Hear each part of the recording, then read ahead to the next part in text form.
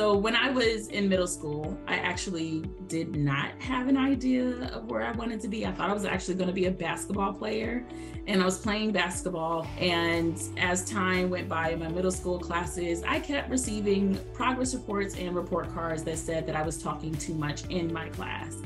And as a result, my mother threatened that if I continued to talk too much, she would take me off the basketball team. In order for me to refocus on my science class. In particular, my grades went up in the class, and I found a new love and enjoyment for science. When I graduated from high school, I started at Virginia State University, and my first year I saw this ad.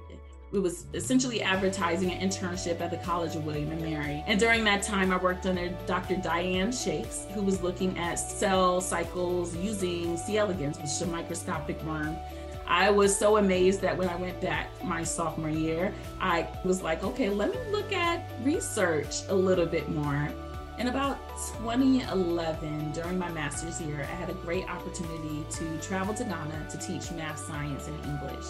I fell in love with teaching science because I was able to use fun hands-on activities as well as pictures to help associate that to the lessons being learned in the classroom.